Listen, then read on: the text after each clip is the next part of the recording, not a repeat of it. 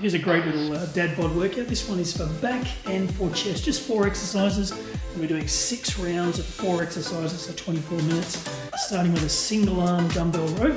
So always a nice solid weight with this one because you've got a lot of strength in the single arm movement here. Trying to squeeze the shoulder blade together. Remembering these videos are all at 1.5 speed, so you'd be a little bit slower and more controlled. Trying to squeeze the shoulder blade together. In the HIRT formula, you're doing 60 seconds. We're trying to squeeze out about 10 to 15 reps. And when that buzzer goes straight onto the next one here, which is a plated pullover. So you're using an open plate. Open plate means you're using your open palms to balance it. So that balancing actually gives you some stabilizer work as well. So I've got a 20 kilo plate floating above my head. If I drop it, I'm going to have a bashed crab face and even fucking uglier than I am now.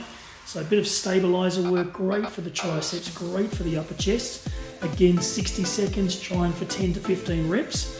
So that's going to really stretch the chest out. Great little exercise. That's the second in the series. We've done one back exercise, which is the dumbbell row. Now we've done the overhead for the pullover.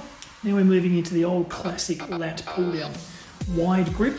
So nice and wide because I'm fairly tall. You want to have a nice wide grip to get the lats engaged. Pull it down to the top of the chest. We used to pull it down behind the neck, but these days we realise it puts a lot of pressure for DadBods on the rotating shoulders. So we bring it down to the front of the body.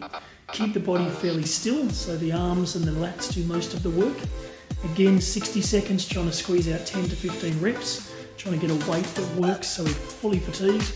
Then a bit of a quick changeover. And then the last in this series of 4 exercises is a dumbbell fly exercise. So arms are almost straight, there's a slight bend so they're not locked out. Take it down to body height and then back up in front of the body. So that's a dumbbell fly. That's the 4 exercises. So you've got the pull, the dumbbell row, you've got the pullover, you've got the lat pull down, and finishing with the dumbbell flies. Doing 60 seconds on each one, going through each of the exercises 6 times, that's 24 minutes. Using a 60-second timer, which is the HIRT formula. Great little workout, enjoy.